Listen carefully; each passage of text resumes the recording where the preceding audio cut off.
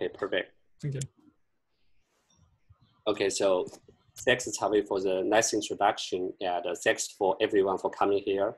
And it's pretty my honor to be here to share my experience about contrastive learning.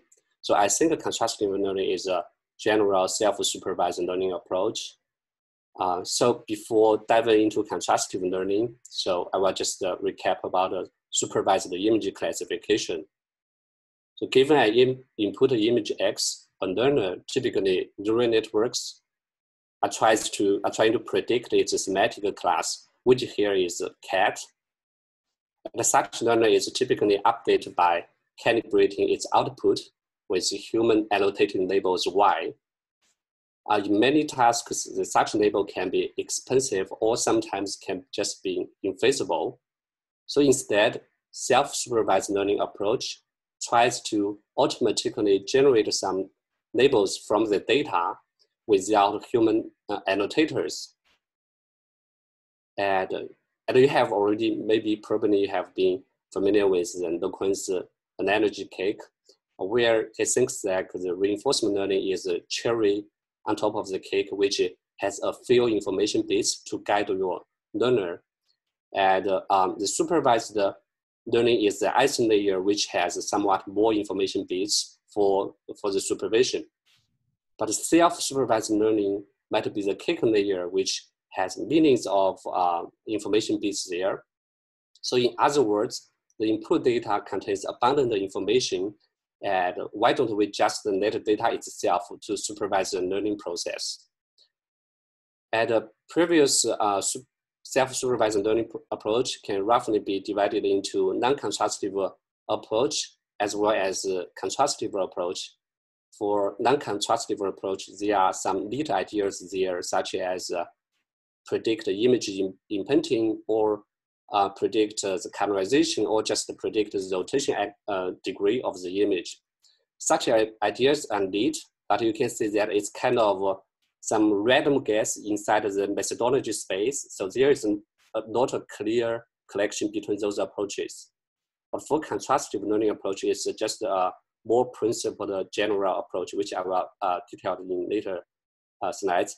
But here you probably have noticed that I put the ISO of contrastive approach a little bit higher than that of the non-contrastive approach.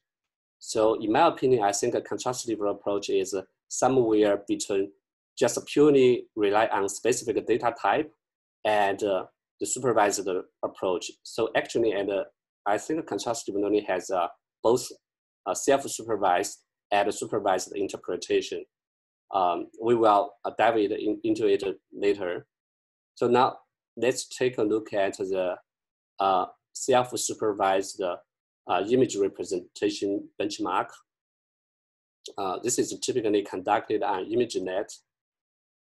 And typically a network is pre-trained with a pretext task where the label is automatically generated from the data, as we articulated before. And after the pre-training stage, we typically freeze the network and train a linear classifier on top of the representation to perform image classification. And of course, this is not a perfect measure, but somewhat it can tell us how linearly separable the learner representations are. And here is a set of non-contrastive approaches here.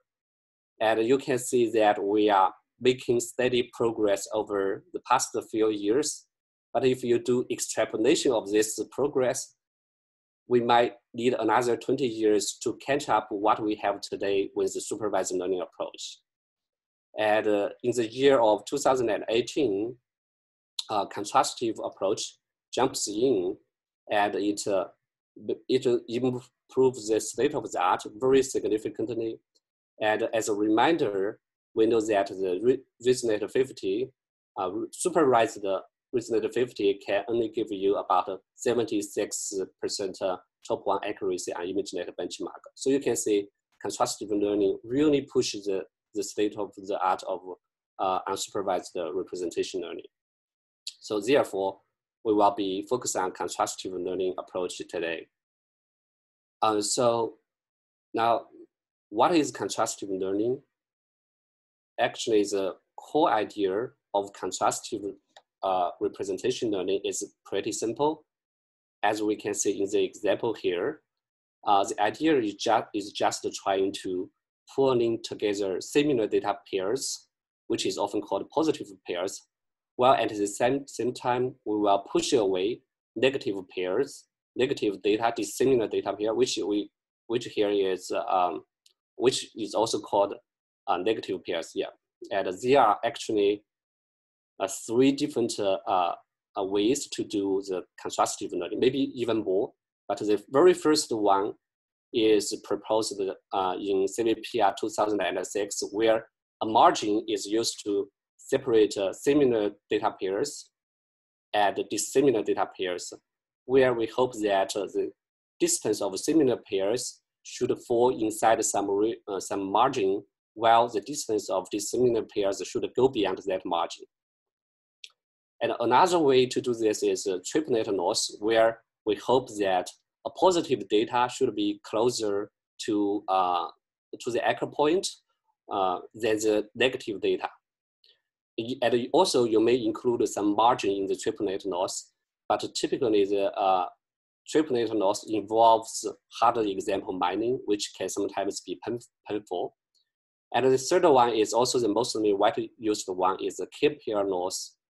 So, which is proposed in Europe's 2016. So, for each positive pair, it will use k negative pairs for the contrasting purpose. So now let's take a look at the k-pair contrastive loss that is widely used recently. So without loss of generality, let's assume that we have 2 variables, x and y, and we have access to a set of paired examples. So construction of such paired data set can be very common in practice.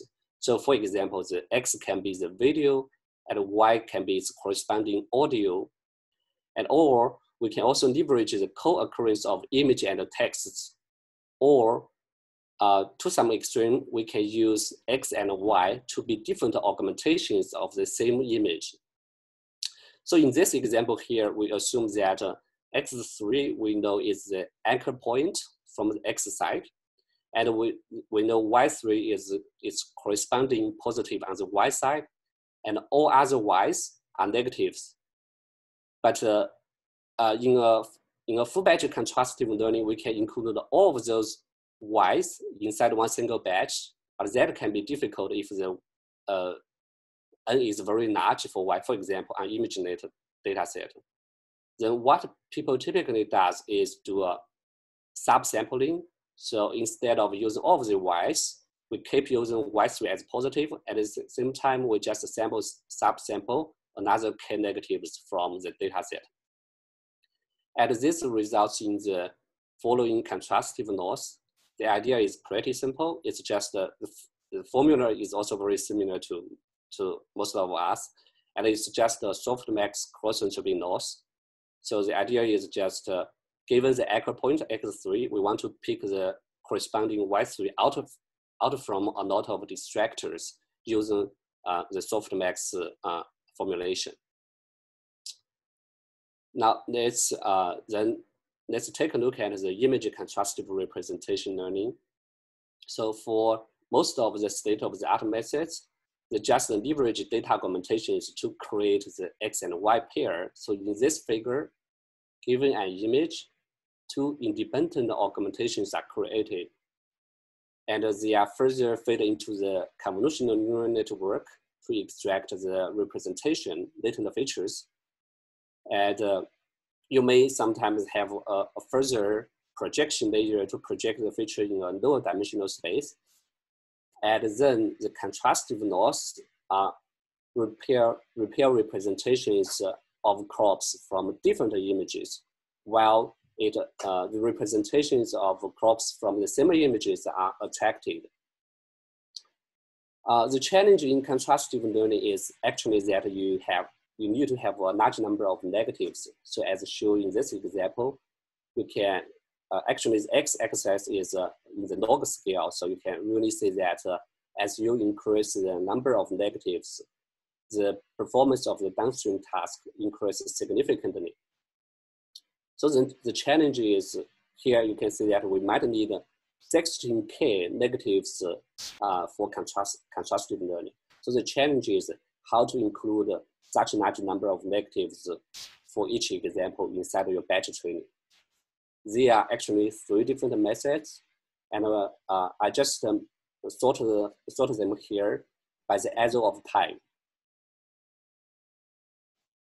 So the first approach is memory back, and it was proposed in the instance discrimination paper, which in my opinion is the open chapter of modern contrastive representation learning. And this approach leverages a cache, as you can see here, a memory back called memory back. It stores the features of the whole data set. Now, given an image, we first augment it, and we extract its visual features xi as the first view. For the second view, because we know the index of the image inside of the data set is I, so we can go to the memory back and retrieve its features over there and to form the yi. And at the same time, we can also sample large number of negatives directly from the memory back without computing the feature exactly. And then we perform contrastive loss. And after we perform contrastive loss, we will put the xi into the memory back to update the memory back. But as probably you have been noticed that each feature inside the memory back will only be updated once per epoch, which means that the distribution of the features might have been changed between the very first example and the very last example in the memory back. So that is some staleness of the feature. And to overcome that, this paper proposed some moment update in the feature. So that means instead of directly overwrite the feature in the memory back, you just do some linear combination of them. So here in this example, the parameter alpha is just 0.5. And so in this way, the feature distribution in the memory back is more stable there, so that you can still do contrastive learning stably. But one drawback you probably notice that is the space complexity of the memory back is ON, which can be sometimes be infeasible if we have a very large data set. And you need to put that memory back inside of on the CPU or GPU. But for larger data sets, that might be infeasible. So there comes the second approach, moment encoder, which is called the MoCo.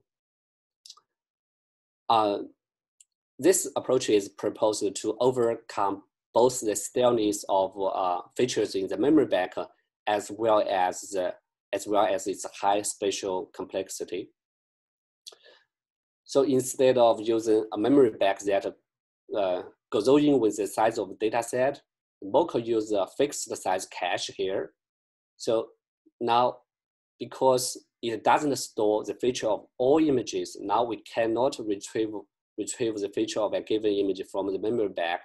So instead, we will also have another encoder to encode another crop of the image to generate the second view. So instead of retrieval from the memory back, we now have to do a forward pass to extract the feature.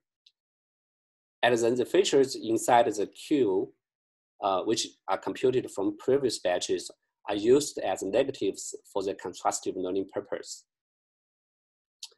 And after we conducted the contrastive learning, we will enqueue the current batch. We will put the current batch into the queue and dequeue the earliest batch. So in that case, the length of the queue is just fixed. And but you can still think that the second encoder, if we use the second encoder the same as the first encoder, the distribution of the features inside of the queue can still be non-stationary, so we can probably cannot do that. So the idea in the MoCo is rather simple. So instead of like the memory back, you put the momentum in the feature update. So here in Moco, you put the momentum update in the encoder. That means the second encoder is just the exponential moving average of the first encoder. And so you can see the collection between the previous memory back paper and the Moco paper. It's very neat to switch from a memory back to such a queue, which has a fixed length. So in this case, you can really scale Moco approach to really large data set without increasing the size, the spatial size. The next approach is just leverage large batch if you are Google. So here, same clear comes. So of course, there are still some technical novelty in the same clear paper, but to me, the biggest change is the inter-batch contrastive learning, which is kind of straightforward if you have enough computational resources. And yes, typically they use a batch size of 4K or 16K or 8K. Yeah, but we don't mention that actually for each image, they will have two different crops and forward them twice, forward each image twice inside each batch. So it's pretty large. Another line of approach, which also in my opinion, tackling the insufficiency of negatives is contrastive predictive coding at AMDIM, where the idea is very neat and they just leverage local features instead of using global features. So for example, in the AMDIM here, you can treat the global feature of one augmented image as the first view. And for the second view, you can also have another crop and extract features, but instead of using the global features, you're using some kind of local features so that you can pair a lot of positive pairs inside of one single image. And at the same time, the negative pairs are also increased significantly because you can use local features from other images to form the negative pair. And therefore, the number of negatives inside one single batch is amplified by a factor of H multiplied W, where H and W is the spatial size of your local feature map. It can be just the last second feature, convolutional feature layer, or last third, as you like. So you can see all these approaches are trying to tackle the problem of how to include large number of negatives for each example. So another line of, I think, while those approaches are tackling the different number of negatives, want to increase the number of negatives, I and my co-authors, Dilip and Philip here, think of from another orthogonal perspective. So namely, instead, we want to consider how to construct views beyond just data augmentation. Actually, the reason that pushes us to think this way is that the question that what information bits are important in the data. So like in the traditional approach, autoencoder, every bit is equally important. And we hope the literal representation can capture all information bits stored in the data by enforcing a reconstruction loss. But we hypothesize that some information bits are more important than others because we want to throw away some nuisance factors and keep semantic information bits. So what information bits are important in an unsupervised way? So we believe that maybe the nature have done the selection for us. So we believe that information bits that are shared by multimodality are tend to be more important. So for example, when we step into a room, we might directly see the dog inside the room, or maybe we can hear the dog is shouting there, or maybe we can just smell the dog there. So in this case, what matters important is the information bit of dog, just dog. But the camera, the viewpoint of the camera or the background nuisance inside the image are not important at all. So therefore, we want to do contrastive learning over different views of the data such that we can emphasize on information bits that are shared across different views. So here is an example here. For image representation learning, actually, we just have one modality, but we just do it manually here. We split the image over into luminance and chrominance and do contrastive learning of the two views. And of course, we have a different encoder for each view. And interestingly, we found that even inside the image representation learning task, we found that this cross-view contrastive learning outperforms Windsor model contrastive learning, like outperforms the instance discrimination in a head-to-head comparison, using all the same mechanisms and all the same training recipe. And another example is that we also try some idea in the video space where we can treat the RGB image as one view. And at the same time, we can treat the optical flow as the other view. And we also found it gives us very decent performance using the same, exactly same network compared with previous works. And another nice thing is that actually we can go beyond two views. We may sort each information bits by the number of views containing it. So information bits that are shared by most of the views should be more important than information bits that are only shared by one or two views.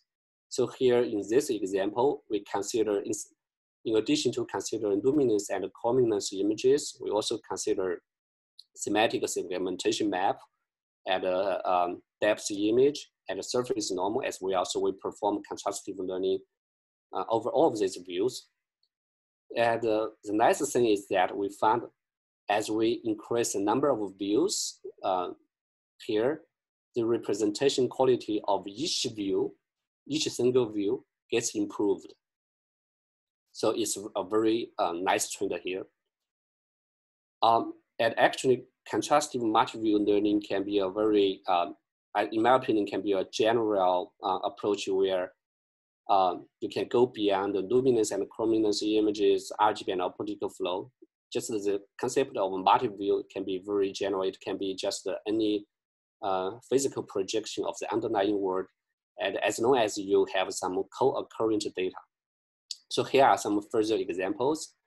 So in this example, the authors use the visual data as one view and the corresponding audio data as another view. The authors try to compare the cross-modal contrastive learning with Windsor model contrastive learning. So for Windsor model contrastive learning, they do contrastive learning for visual data and audio data separately. So there's no connection between these two modalities. And as they compare between these two methods, they found that actually the cross-modal contrastive learning significantly outperforms the Windsor model contrastive learning. And other examples can be just you leverage visual data and texture data. And also you can also treat one linguistic language as one view and another language as another view, as long as their meaning is paired there. So given those examples of multi-view contrastive learning, then one question pops up to me, Philip, and Dinip, so at other courses. So we are trying to think what are good views for contrastive learning. So to answer this question, I think we will take a look at the mutual information interpretation of contrastive learning. So suppose we extract two views, here V1 and V2 from the complete data tensor X. So here we use the image as an example, but again, the X can be very general. It can be just a union of multiple modality data. So, okay, then we can think of the positive pairs are samples from the joint distribution of the two variables, while negative pairs are samples from the product of marginals of these two distributions. And so contrastive learning is therefore trying to separating the joint distribution from the product of marginals, which has a natural connection with mutual information. So previous work have actually showed that minimizing the contrastive noise is equivalent to maximize the lower bound on the mutual information between V1 and V2.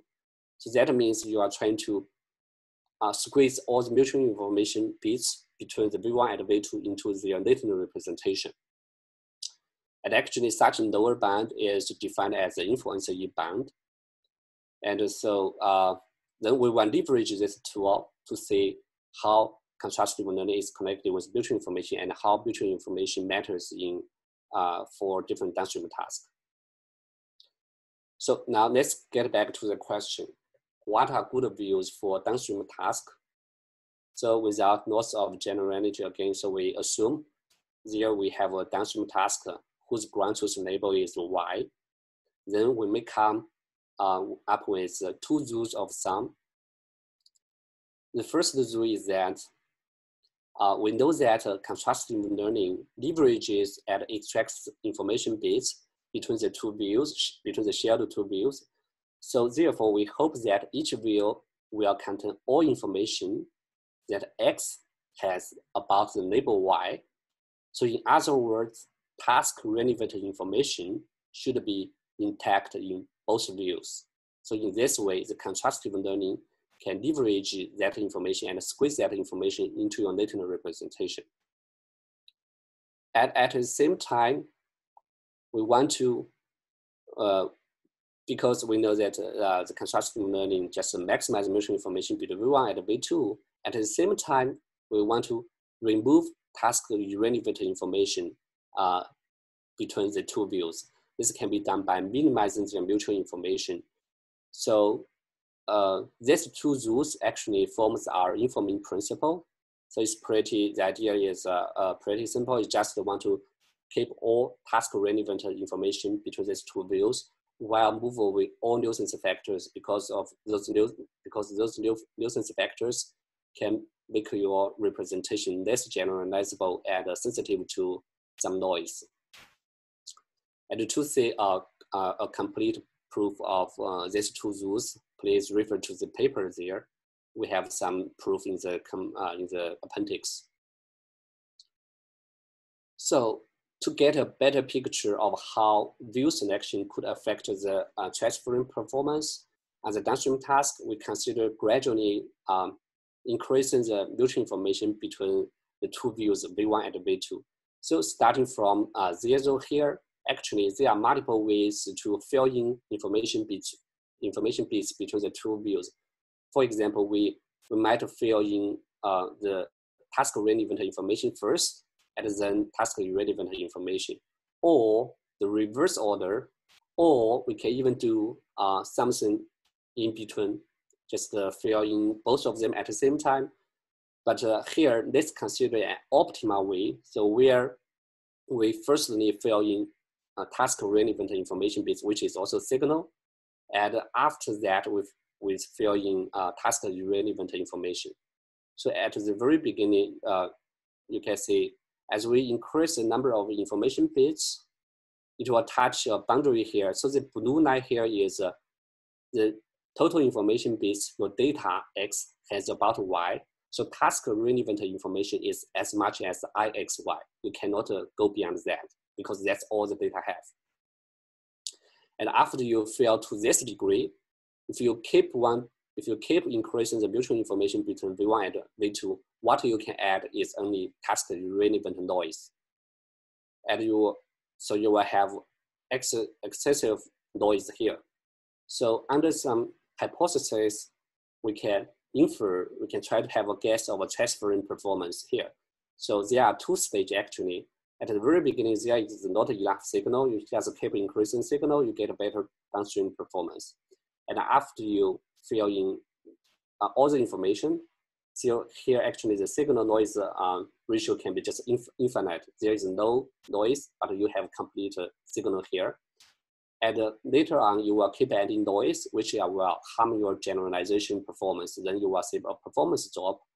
So this optimal case actually indicates a reverse U-shape about the transferring performance.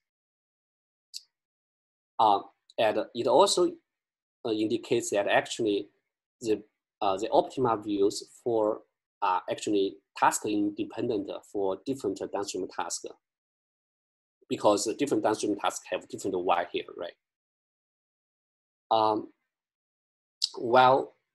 Okay, so one point I want to also mention here is that this figure tells us if the two views share too much mutual information, that's bad. You will get a poor transferring performance. So to construct good views, you might just reduce mutual information between the views while you keep, at the same time, you just keep the task relevant information intact. So while the key boils down to control the mutual information between the two views, in most of the scenarios, actually, we don't know what the downstream task is beforehand. So the question is, can we still blindly reduce the mutual information between the two views to get more effective views? And the answer turns out to be yes. And here is an example of controlling mutual information by controlling the distance of different patches inside one single image. So in this example here, we use two different patches inside one image as the positive pair, and we carefully control their distance here. So as you can imagine that if we separate the two patches far away, the mutual information should be decreased. And if we put them close, they will have high mutual information. And this can be also seen in this curve. So here the number on top of each point means how far away the two patches are. As you can see that if the patches are very close to each other, the mutual information here is not just mutual, it's not real mutual information, but it's the NCE bound, the NCE estimate of the mutual information. You can see that when the two patches are close to each other, their mutual information is high. And to our surprise that when the two patches are close, they are just close corner by corner here, then the performance is the worst. As we gradually increase the distance between them, the downstream task performance firstly improves and then drops. So this just follows the reverse U-shape as we seen in previous slide. And another example is just can be kernel spaces. We know that actually different kernel spaces split information in different ways. Here we can try with different kernel space to see how mutual information is changed between the kernel spaces. So what we do here is given a 3-channel kernel space, we will use its first channel as the one view and the remaining 2 channels as the second view and perform the contrastive learning. So here, we also observe that blindly reduce the mutual information between the two views can lead to the improvement of accuracy for the downstream task. But different from the reverse U-shape in previous slides, we didn't see the performance drop stage. I think it's just because for natural kernel space, we cannot reduce the mutual information furthermore. So the limit is somewhere like the YDVDR kernel space, which is a luminance chrominance decomposition. And another widely used way is actually data augmentation, which also requires, which actually also reduce mutual information between different independent augmentation of the same image. So here we try to consider some example here. We will consider 2 examples. And the first example is color jittering. And there is a parameter magnitude to control the color jittering magnitude of the underlying image. And as we can see that if we increase the magnitude here, the mutual information between different augmentations of the same image will be reduced. And you also see the nice reverse U-shape here. That means for this data augmentation, we will just have a nice sweet spot with the magnitude as 1.00. And another data augmentation function we consider is random resized crop, where there is a threshold parameter which says that how much less you can crop out of the image. So that means the lower the threshold is, the more aggressive the data augmentation is. So as we lower the threshold, we can say that also forms a nice reverse U-shape. The mutual information decreases, the downstream accuracy first increases and then decreases again. Then the next question is, so the aforementioned examples are just all manually created views. Then the next question is, given the InfoMin principle and the previous observation, can we have a learning approach to synthesize effective views? So to answer the questions, we just recap the two rules of thumb of mutual information. The first one is you want to reduce mutual information between two views. And the second rule is that at the same time, you want the task relevant information to be intact. So we will start with reducing mutual information between the two views. And how to do that? Actually, the idea is leverage adversarial training. So here in this example, we consider the case of learning a neural kernel space where the mutual information between two views can be less than any known kernel space at hand. To make sure what we learned can be called a kernel space, so here we leverage a invertible generator. That means the total information is kept, so you can transfer between two kernel spaces. And at the same time, kernel space is just the pixel-wise function. So therefore, for this view generator, we restrict it as a pixel-wise function just by using one-by-one convolutions. So in that case, we are really learning some pixel-wise transformations, which is a bijective function, and therefore can be called a neural kernel space. The generative views can be called that. So the idea here to minimize the mutual information between the two views is rather leverage adversarial training. So for the encoder F1 and F2, we are trying to estimate the INC and maximize it. So it's just trying to maximize the mutual information. At the same time, the view generator is updated by minimizing it. It's a very standard adversarial game, minimax game.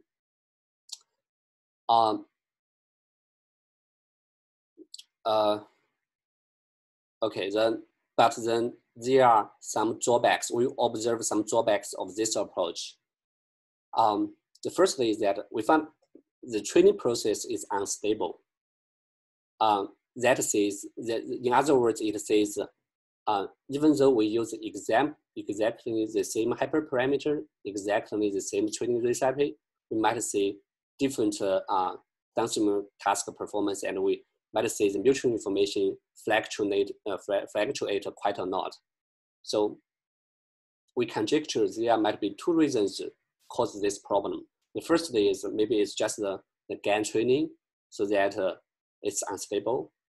But the second is we think it's like when we reduce mutual information between the two views, the network don't know what should be canceled out between the two views, whether it should be canceling out semantically related information bits, or it should be canceling out nuisance factors. So it has no guidance to do that.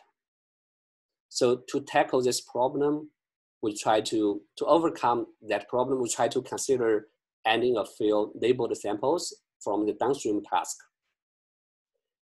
We are trying to, how do we do this? We are trying to add a classifier on top of each view to encourage preserving task relevant information.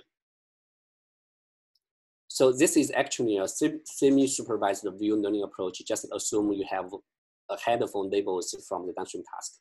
So inside each batch, for unlabeled data, we only perform information minimization using the adversarial training strategy. But for labeled samples, in addition to using the mutual information minimization, we also optimize the generator and the classifier at the same time to predict the label of the downstream task as accurate as possible. So in that way, each view will keep the task relevant information. So yes, then after the semi-supervised learning view process have been done, we perform normal unsupervised contrastive learning and linear classification evaluation. So here is the results. We consider two different input color space, the RGB and YDBDR. As you can see that the raw RGB and YDBDR space, they have a significant performance gap. YDBDR, the chrominance and luminance decomposition is way better than the original RGB color space.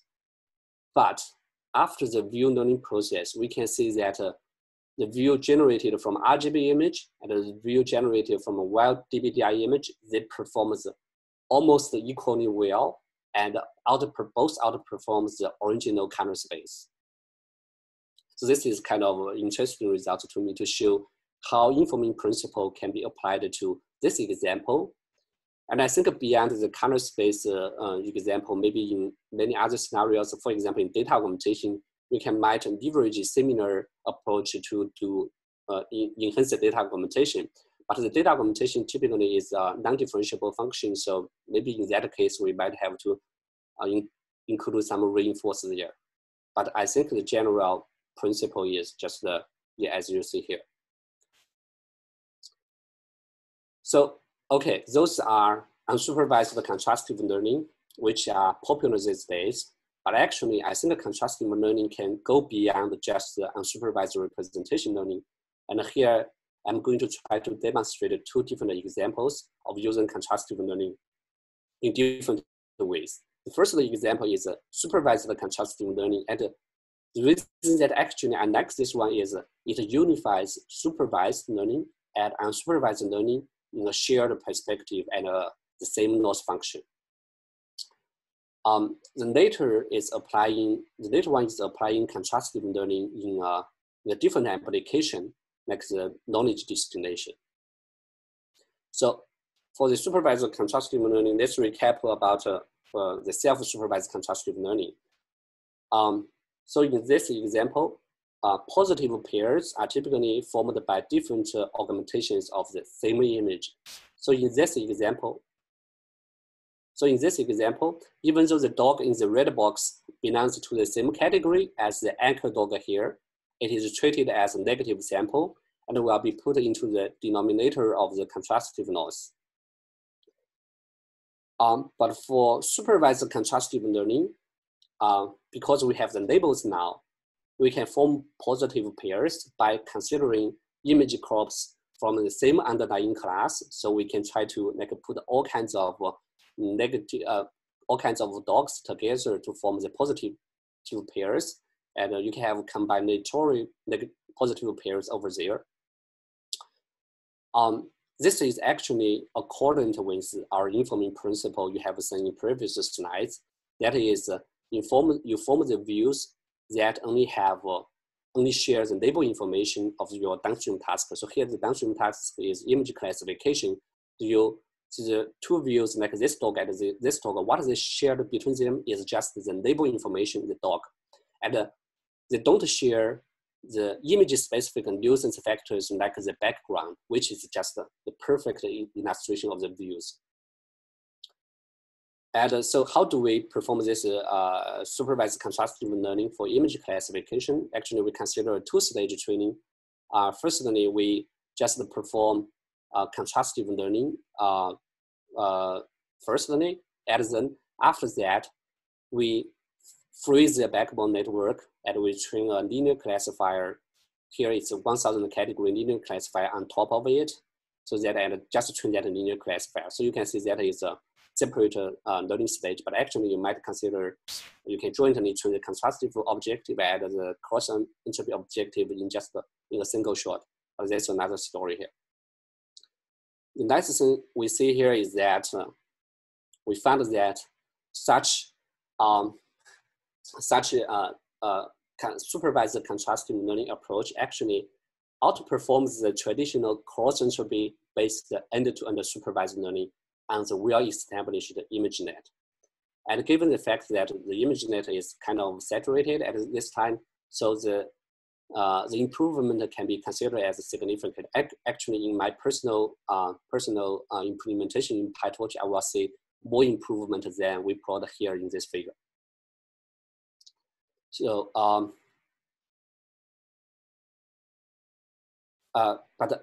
also I want to mention one thing here is that if our goal is just to transfer the representation to a downstream task, we don't need to perform the second classification stage here. We just use the representation from the first stage and directly do transfer learning. And there are some nice properties of this supervised contrastive learning. The firstly is that actually here we compare between the supervised contrastive learning and cross entropy with a different amount of data. We can see that actually in the low data regime, supervised contrastive learning outperforms cross entropy loss significantly. And another thing is if we perform transfer learning onto the object detection and incidence segmentation task of the COCO data set, we can see that supervised contrastive learning outperforms, not only outperforms this cross entropy counterpart, but also outperforms a lot of unsupervised contrastive learning approaches, which claim to outperform the supervised baseline quite a lot recently. Okay, so now let's move to the second application. So we're trying to think that the contrastive learning just performs the contrastive between the two views of the data X and Y. And actually such views can be very general. So here in this example, we demonstrate how to use it for knowledge destination. So for knowledge destination, it's a task of transferring learned knowledge from a big teacher network to a small student network. So in this way, the performance of the student network will be improved. And the traditional methods here, so given an image, you feed forward them into teacher and student network, and you extract the feature T and S. So in this case, in traditional methods, people can just use the T as a target and regress the T using the feature S, and then back propagate all the gradients through the student network to update the student network. But we can think of T and S as different views of the data, like X and Y, and in previous slides, and then we can perform contrastive learning here actually. So we hope that the teacher and student representation from the same underlying image should lie close to each other in the representation space, while representation from different images should be set away. The difference from the difference in this knowledge destination paper from previous unsupervised representation learning methods is that the teacher network is just pre-trained and frozen. You never touch it, and you just update the student network as well as some projection head which projects the features into a shared lower dimensional space. And then we perform the task of model compression. So here is the knowledge destination method, which comes from Hinton 5 years ago. And these are other approaches. Here we just evaluate a single knowledge destination objective without combining other destination objectives. So you can see actually no single destination objective can outperform the original KD objective. But if you're using the contrastive approach, it outperforms all the previous methods.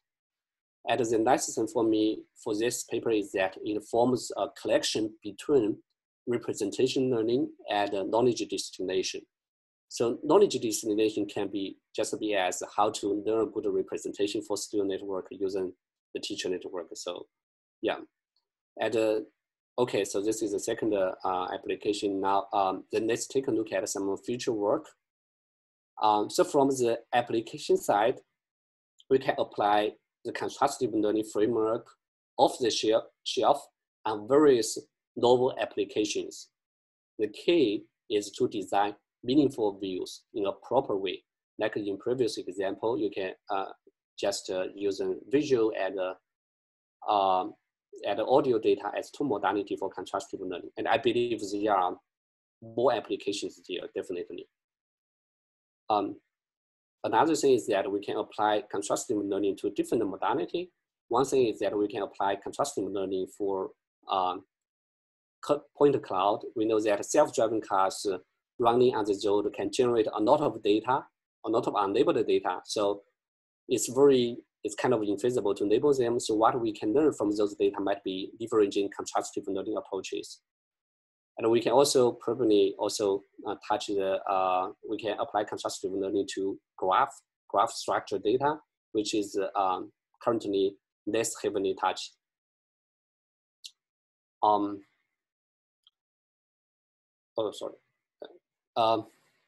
more challenging direction, as I think from the methodology perspective, is to reduce the reliance on large number of negatives. So here is a paper comes out just a couple of weeks ago. The idea here is to have two different networks, which is kind of similar as the encoder and the momentum encoder in the local paper. So this light purple network is a fast network, which is trained with SGD. And the pink network is a slow network, which is the exponential moving average of the online network, the purple one. And during the training process, the fast network is trained. Firstly, during the learning process, for each input image, you will have two different augmentations, and you are fed into the two networks separately to extract the features. And the fast network is trained to regress the target by regress the feature from the slow network. That is using the slow network as a target. So surprisingly, it doesn't. There is no negative here in this method, and surprisingly, it doesn't collapse. And actually, here is the performance comparison between this approach. This is a head-to-head comparison. This approach can achieve very decent accuracy, while you include negatives can only give you very marginal improvement over this method. So this method is really nice, so you get rid of negatives. But surprisingly, as I said, it doesn't collapse. So in my opinion, I think that this network is actually secretly doing some negative dispersion. It can be, because of multiple reasons. For example, both the online network and the target network will use batch normalization to scatter the features. And also, the target network is updated very slowly so that the feature distribution from the target network might be somewhat evenly distributed over the latent unit hypersphere. So that in that case, it will implicitly encourage feature scattering. So I think in future works, maybe we can have a more explicit normalization just for each batch, and maybe we can even remove the slow network and just using one single network, add one single batch, and we have some sort of normalization there to scatter the feature away. Okay, I will end my talk here, and I should have a big thank you to all of my co-authors and colleagues over the past year, and they have kind of inspired me a lot over this journey, this unsupervised representation journey. So now I will get back to Chavi, and I will maybe we can have some questions here. Thanks a lot, Yonglong, for the great talk. If anybody wants to ask questions.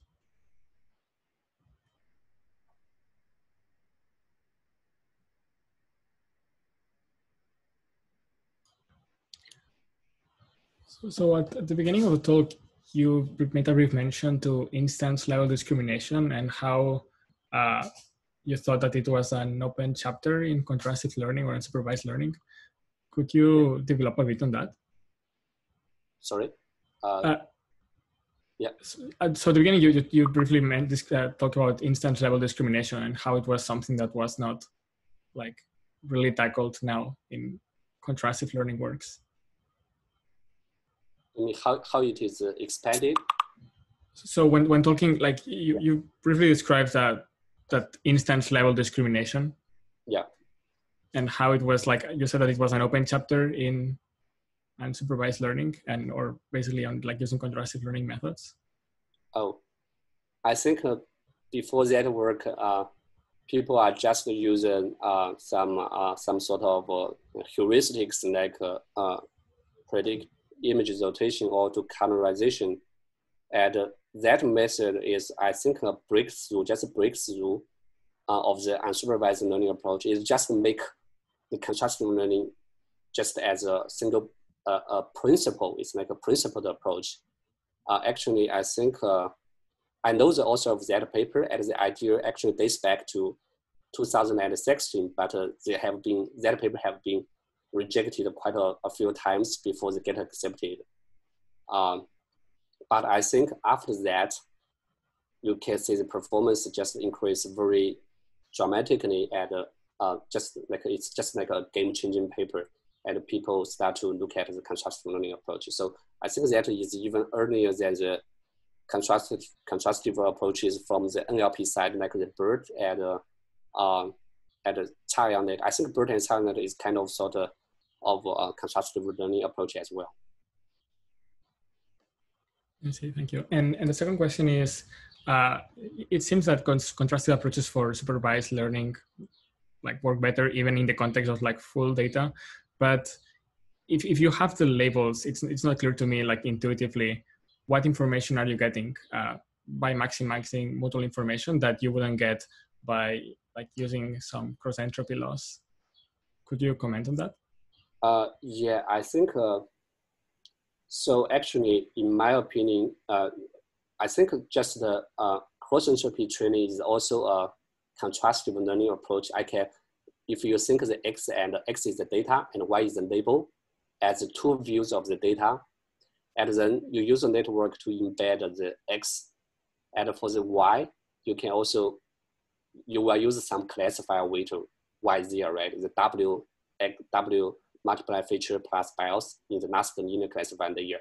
Actually, that W can be thought of as the lookup table for each label Y, and then supervise the cross entropy learning can be thought of as contrastive learning. But I think that here, why supervised contrastive learning is better is from the information perspective, I have no idea, because cross entropy loss can be also sort of as maximize the information, maximize the log likelihood who you have of the Y given the data. But so I don't have a theoretical intuition about that. But my guess is that from the practical side, my guess is that contrastive learning is leveraging the relationships between data points. While in cross entropy learning, each data point is treated independently. You don't model the relationship between data points. And so you don't model the distance between the data points. So to that perspective, I think contrastive learning might be better. Another hint is that contrastive learning seems to be more hungry about data augmentation. So in other words, for contrastive learning, you might be able to apply heavier data augmentation and see improvement. But for cross entropy based learning, if you apply heavier data augmentation, you might not be able to see improvement. Yeah. Thank you. If anyone else has questions, feel free to unmute.